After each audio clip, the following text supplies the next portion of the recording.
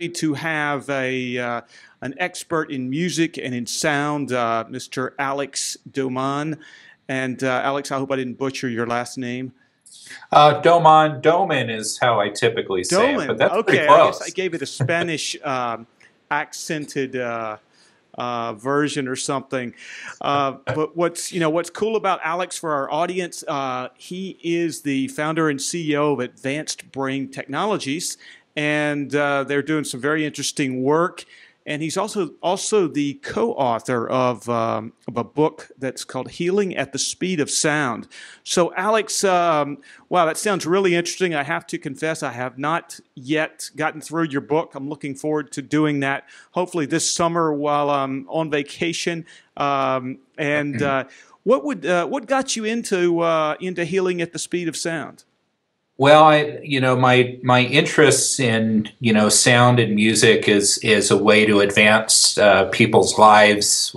Started early in childhood, Dan. I grew up in a family that's been in the field of brain injury rehabilitation and advancing brain performance in people for 3 generations, dating back to the 1940s. So I grew up very immersed in the world of brain plasticity and advancing people's lives, and personally had an interest in the therapeutic applications of sound in music. Initially investigating some of the research actually coming out of Europe in the listening therapy field, and very kind of prescriptive specialized music programs being used to help people with a variety of conditions and needs. Began clinically researching that in the early 90s, and then brought a team of professionals and engineers and musicians, clinicians, and scientists to create kind of the best in class therapeutic music products there were that were evidence based, and that was 1998, and here we are today. So we're having a great time with it.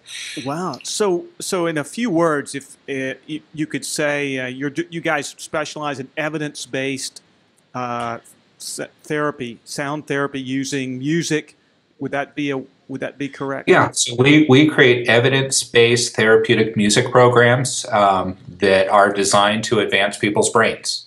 Okay, that's cool. So for the layperson out there, I think we all probably recognize that, hey, there are certain types of music, kind of makes me feel good, and we all associate music with parties, with here in Spain with the fiestas, not as much with the siesta, although you need the siesta to enjoy the fiesta. That's right. It's kind of Need those afternoon power naps. yeah, exactly. Yeah. So how would scientifically, but in a simple, could you give us a simple explanation of how this might help with a person out there who's listening? Well, I think a great place to start is to recognize that the brain is literally wired for sound. So the first sense to fully develop in utero is the sense of hearing and balance of the auditory system. So our first form of learning happens in the womb through the sounds that we experience from our mother and from our environment. And our ears are really our windows to the world. They give us information about whether or not we're safe. They help us understand what somebody's communicating. Language is uniquely human in our ability to express ourselves to one another. And all of these things relate to sound. And what's been really exciting just in the past 15 years in the neurosciences is the use of functional brain imaging to actually see how music acts on the brain. And what the neuroscientists are in fact finding is that music impacts more brain areas simultaneously than anything else we experience in life. Wow. So music is truly kind of in us and part of who we are. Wow, that's fascinating. That brings to mind something from the world of Spanish music. In the world of flamenco, they have a term they call duende. And duende is, you may be aware of this word. I know that you had worked with a Spanish guitarist, I believe. And what this is about is sort of if you're at a performance with a master guitarist and a flamenco dancer, you oftentimes have someone doing percussion, sitting on top what looks like kind of a box, really, although it's more complicated than that. And it's sort of almost like they go into a trance. And, and it doesn't always happen, but it's, we might say in sports performance, people might say the zone, or it doesn't have to be sports. But is that something that connects with what you guys are doing? Well, it does. The artist you brought up, Nacho Armani, is a native from Madrid, and he's a flamenco percussionist. Also happens to be a brilliant guitarist and pianist and vocalist. But wow. Percussion is his first love. And what you're describing, and he's always talked about in flamenco, is that the percussion is the support. It lays the bed and the foundation for the flamenco dance and flamenco guitar that may be there, and it's that reference point that you have. And when you kind of mention getting into peak state or into the zone, I've watched Nacho solo and with another percussionist kind of dial into this transcendental state. And they're just completely dialed in, and it is as if they've become a human metronome, right? And just totally in sync with the body rhythms and what's happening in the environment. And, interestingly, that's a state that a lot of us can achieve even just listening to the right music without even performing it for ourselves. Yeah, and that's good news for people like me that have two left feet. And me both. Yeah, my wife is actually a gifted dancer, and I don't know how she manages to get interested in me, but maybe because I could laugh about my my lack of my weaknesses. So. She must have seen your potential, Dan. Yeah, that's good. That's women like challenges. All right. Sure. So, Alex.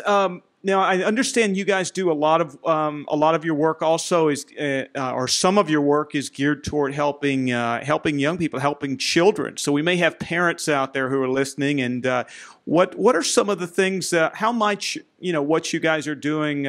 Could you give us just make up a case study with a John Doe kind of case? Could you do that for us?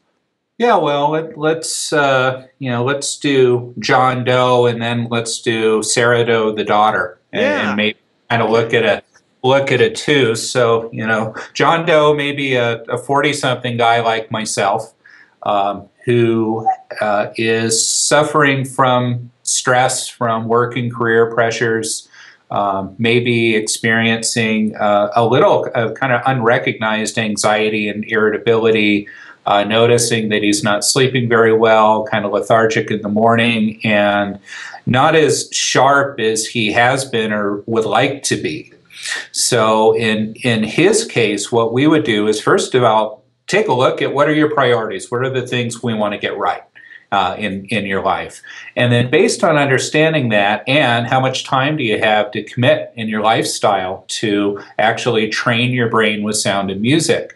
And once we figure that out, we prioritize his areas of brain focus. So we look at executive function, communication, stress response, auditory processing, creative expression, motor skills. So we look at all these areas and we prioritize them kind of 1 to 7. What's most important in your life today?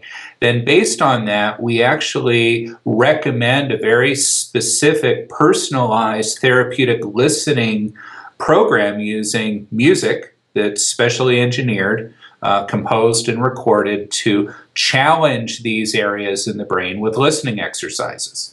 So this individual would put on headphones once or twice a day for 15 minutes at pretty regular set times, 5 days a week, and then go through a very progressive brain training protocol using sound and music. And what we'd be looking for is to begin to see stress resilience improve, looking toward improving those insomnia issues, waking more refreshed, being more mentally alert in the afternoon. And these are the kind of things that we're going to see happen as a result of what we're doing with these interventions. And we have very specific protocols to do that.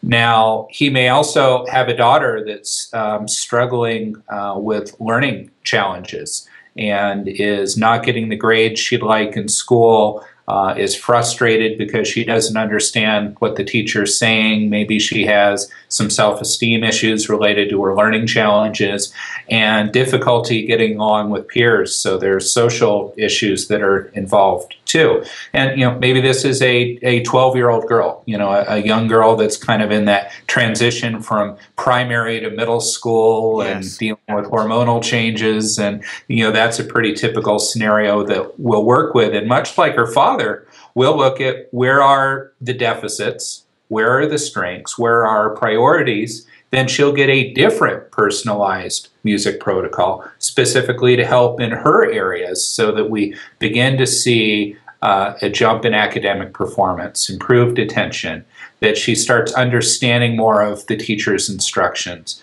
She's picking up the social cues of what's happening with her peers and begins to interact with them more appropriately and builds a self-confidence and begins blossoming from this experience. And generally the process, Dan, for these programs are generally about a 6-month commitment of 15 to 30 minutes a day, 5 days a week to get in, address some of the underlying issues, give the brain the stimulation and the training that it needs to advance forward. Wow, fascinating stuff. Now, is this something someone would need to physically come into your offices, or is it something they can do, over the internet? Or how does that work? Great question, Dan. So we're in the U.S. We're based in Ogden, Utah, and that's near Salt Lake City. And the great news is you never have to come to our offices and see us to do this. We actually have a network of several thousand licensed healthcare practitioners and educators in over 40 countries that are trained and certified in our protocols. So some of our programs are generally accessible at our website at advancedbrain.com. We call those self-directed. So there are different protocols in music albums that you can just access directly from the website and get started on your own. Or you go with our professional programs, the listening program and In Time, where a trained coach will work with you either kind of live one-on-one or through online telecoaching to get you started and oversee what you're doing. And traditionally, the distribution was on CDs. We know CDs are now becoming a thing of the past and are a thing of the past for many generations already. Then we do preloaded media players that have the music protocols on them. So someone actually gets an iPod with a high-quality music library pre-installed and very high-quality headphones that are sent to them, and then they're coached to use it. But where we're now today and in the future, we've created an online platform that actually streams the protocols to your iPhone, to your Android device, or to your computer or tablet. So it's actually a subscription service called the Listening Program Online. Wow. Now, is that a separate website? Or It is. That is tlp.advancedbrain.com. Right. Okay. And people could probably find with those are probably cross-linked on your main web. They will be soon. Right now, they're not cross-linked, so they'd go to advancedbrain.com to kind of get the overview and access to most programs, and then tlp.advancedbrain.com to explore the online subscription services. Right. Right. Well, this is fascinating. This reminds me a little bit about a conversation I had years ago in the luxury travel business. We had some customers who were executives with a major advertising and marketing company out of New York, so they were talking about the use of music with their advertising and how important, and they were split testing the music to looking at obviously at sales response, and it was fascinating stuff. So well, music music drives emotion, and advertising's all about evoking an emotion to call somebody to act and, buy now, get what's right. Yeah. And actually the science of sound, in branding, in an audio brand, in television commercials, and creating a sound signature that's associated with an experience, because the brain is so driven emotionally and is driven by emotional memory, right? So Yes. you have a catchy tune, we're going to recognize it and associate it with that brand, and the more we hear it, the more we want to be a part of it. Yeah, yeah, it's very powerful stuff. So I guess people who are, a lot of people maybe sort of recognizing, wow, this is powerful stuff, but why does or it seems to me that, this is an area that the average person, even in the healthcare field, probably overlooks, at least that, it appears that way to me. Would that be your experience as well? Dan, I love that you used the term overlooks, because I think if we could see sound in music, it would be more in our consciousness, but it's Okay. invisible, right? Yes. So, and I'll take an example. Just a few years ago, the World Health Organization published a report after a large study in Europe. And the study was looking at the impact of traffic noise on the health of citizens in the EU. And as an outcome of that report, the World Health Organization stated that noise pollution was the second leading cause of environmental ill health to Europeans. Wow. Now, if we could see that sound pollution, like the air pollution I used to see living in Los Angeles over 20 years ago, where it was right in front of your hand, we wouldn't tolerate it. But we've become habituated to the noise in our world. And what we're not understanding is that noise has extremely deleterious effects. And the biggest downside of noise in our life is stress. Noise is a major stressor. So if we're chronically stressed and don't realize it, or maybe we do realize it from the noise, especially living in a city. I was in Manhattan just last week, and I was staying on the Upper West Side, and I tried Airbnb for the first time and rented this cute little apartment for a couple of nights. And the noise coming off the city, out of the city and from the apartment above, the radiator that was clacking, I mean, it was loud and I couldn't sleep. So I couldn't function well the next day. You have millions of people living in environments like this, and that's a daily occurrence. Yes. So you get used to it, but that doesn't mean it's not still bad for us. So I don't think that noise is really in our consciousness. We're fortunate to see more awareness of it. And another thing bringing awareness is that with the increased use of portable digital media and iPods, media players, not to point out iPod, but just digital media players in general, we're plugged in to our headphones hours and hours a day because we have little devices with long battery life. We're playing hours of music directly into our ears without any relief, and we're seeing a phenomenon now called music-induced hearing loss. Oh, wow. That people are actually creating hearing loss in and of themselves because of their music listening habits. Yes. So that's the second big health factor that we need to pay attention to, is hearing loss increases related to sound exposure. Yeah, fascinating stuff. So music or hearing induced or music induced hearing loss. Yeah. Yeah, I remember as a child there was a bar that had live music Friday and Saturday and sometimes Sundays, and it was just a block away from our house. And this was in the late 60s, early 70s, and it was really loud. Now, I remember my mother telling us, don't walk on that side of the street because you'll lose your hearing. Good for your mom. Yeah, she was on the right track there. She actually works with childhood. She's a childhood development specialist, psychologist, and so I'm gonna probably get her to ask her to or suggest that she watch this interview.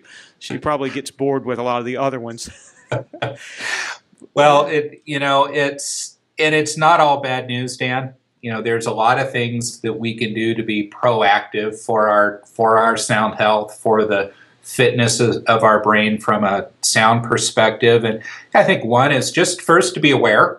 Be aware noise has an impact of us, and kind of do a sound audit. Let's pay attention to the sounds in the room where we sleep. The room where we sleep should be 35 decibels or quieter in order not to have sleep disruption from the sound in our environment. And how do we know that? We grab our smartphone, we download a free decibel meter app, and we monitor the noise level in our bedroom. Well, once we get a baseline there, if we find things that are noisy, we can remove them, and we'll get a better night's sleep. We look at the sound in the workspace where we are, where our kids are in class, or where we worship. I've had people contact me after reading Healing at the Speed of Sound saying, can you talk to my pastor and, explain to him that the sound level at our church meetings is too loud and we're damaging our hearing?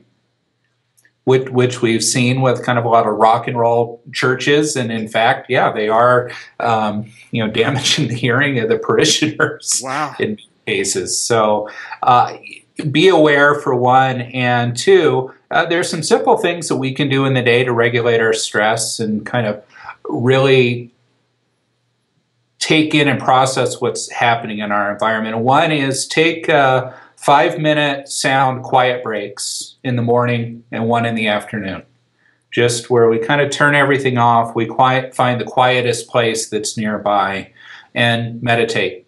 Do deep breathing exercises. Just wind down, give ourselves an opportunity to de-stress, rest our ears, and come back to what we want to do. Some other strategies we can use are create playlists for our life. Consciously create the soundtrack of our day. Yeah. So we can choose what we wake up to in the morning, what we commute to, what we play if we're playing sound to help enhance the work effect of whatever we're doing for our employment, and music to transition when we're transitioning from work or school back into home. And really using that as a transition, and what kind of sound do we want to create in our home environment when we're with our family, when we want to relax. So there's a lot of tools that we can use to kind of build those playlists to have a healthier sound lifestyle. Yeah, wow, fascinating stuff. I love that idea. The soundtrack for your day, and the soundtrack for your life. So let's expand on that just a bit. If for example, someone who's a lot of people would probably be interested in having, more natural energy in the morning when they're waking up. Is there anything you can anything that the research or your experience would tell us about that? That's a great question. We do a good job of this book plug in Healing at the Speed of Sound of actually teaching you how to do this. But we refer to 3 gears: first gear, second gear, and third gear. So first gear is kind of low and slow. Mm-hmm. So that is music of slower tempos, generally under 50 to 60 beats per minute, mm-hmm. That are very simple in their arrangement.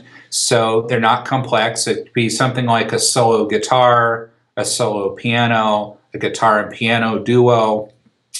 Kind of think of what you might experience on the massage table. Yes. That music is going to entrain your brain and body rhythms to slower rhythms. So the music is going to lower our heart rate, our resting heart rate. It's going to slow down our breathing, and it's going to begin to impact our brainwave activity to kind of slow us down and to calm us. So there's points where maybe we have stress or anxiety, or we just need to wind down, get prepared for a meeting that's coming up that may be stressful. We go to the first gear, low and slow. Second gear is that kind of focus and attention. And that is mid-range frequency sounds that are generally what we find, again, most useful is instrumental music, in particular of the Baroque music genre. Dr. Georgi Lazanov, who was a very well-known teacher in Bulgaria of accelerated learning techniques, found that Baroque music, tempoed 50 to 60 beats per minute, was kind of ideal to dial in your alpha state in the brain. Oh, wow. So that's getting you focused and attentive, so you can pay selective attention to what you need to and block out distractions. So that's great while we're working, while we're studying, and we really need to be, dialed in. Then we go to third gear. Those are higher frequencies, faster tempos. We're talking tempos 90 to 150 beats per minute.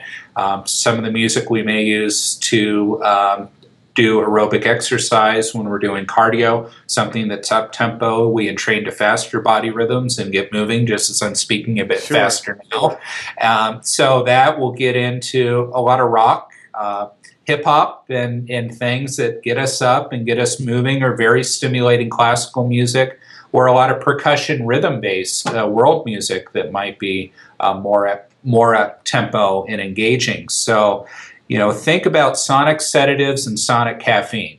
Yeah, I love that. So low and slow for the sedative, and high frequency and fast for the caffeination to get our brain and our body moving. Oh, that's cool. I love that noise. Sonic sedatives and sonic caffeine. That's cool. So, here's a related question that people also might enjoy knowing, and that is, we've all got our iPods or our MP3s, whatever, and then we inevitably lose or break the earpieces, the earphones. Is there really, there's so many different. Then you go to the store and there's 20 or 30 different brands. Is there any big difference in quality? Where is it worthwhile to spend more money? That's a great question. Most of what we do, Dan, is headphone delivered. And in our labs, we actually analyze headphones for frequency response at different volumes, and to make sure that the frequency, the amplitude, the spatial characteristics of sound, based on what we've produced, because we record in high definition sound, we create the finest quality music recordings that is really attainable, and we want to preserve that. So we're especially attuned to it. So I happen to have a pair of headphones here, and the first recommendation and a good guideline is spend at least $100. Okay. All right, so that's something easy to recognize. And get a headphone that's going to cover the ears.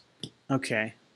Okay, because the pinna, this outer portion of the ear that we can see, is a very important part of the listening process. And what we want is a headphone that cups around the pinna to really pick up all of the characteristics in the music and to give us some protection from the sound in our environment. And we can listen with a high quality headphone at lower volume than we can with others. Now, this is called a closed headphone. We use this in the studio when we're recording and editing music. Yeah. So this blocks out the sound in our environment. Forgive me 1 second. Sure. I'm going to grab another set. Here I have an open headphone that's for audiophile listening. Okay, so this is another brand, little larger ear cups, different materials, but it's called an open air headphone. Right. And it allows some of the background sound to mix in with what you're experiencing, and that's good. And you get finer detail and spatial characteristics. Okay. So it's hard to go just off specifications, but those are my primary recommendations.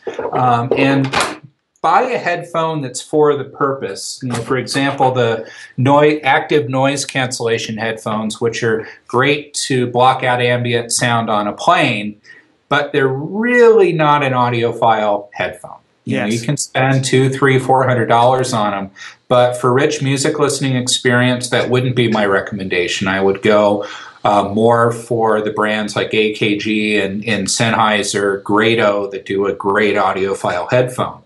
And then for therapeutic purposes, we actually manufacture our our own headphone system. Oh, So cool. we have a very specialized headphone that has kind of standard headphones with a bone conduction vibrator that's built into them. So we simultaneously send sound through the body while we're also listening to it, connected to a headphone amplifier that really increases the quality. Yeah. So you can go to that extreme, and so on the low end, $100 or more for a good audiophile type headphone. You can spend as much as $20,000, believe it or not.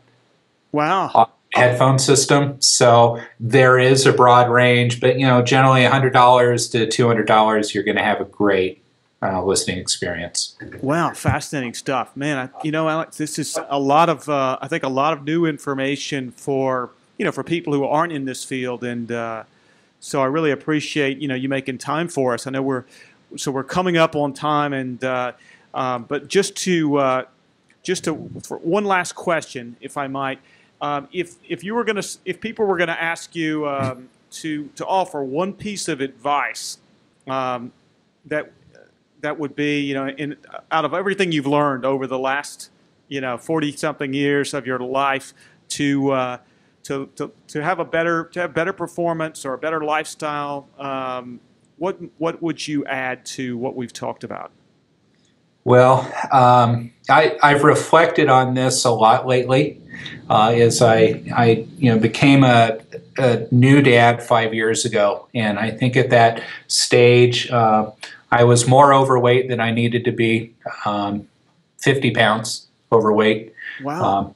Highly stressed, a lot of kind of symptomatic issues of a much older individual, and it was at that point I decided to really make a life change and drop the weight, adopt a very healthy eating lifestyle, and to work on the work-life balance. As an entrepreneur who's been building a company for 18 years, you tend to err to too much time in the office and not enough at home with family. And I reprioritized that. So the work-life balance came into play, and more stress reduction techniques. If I boil it down to one thing, it is to just be in the moment. Be present in whatever activity I'm engaged in, and that technique in and of itself and that practice has no question improved my relationships, my perspective, and my sense of well-being. Yeah, wow, that's powerful stuff. I'm with you. So yeah, being present is powerful.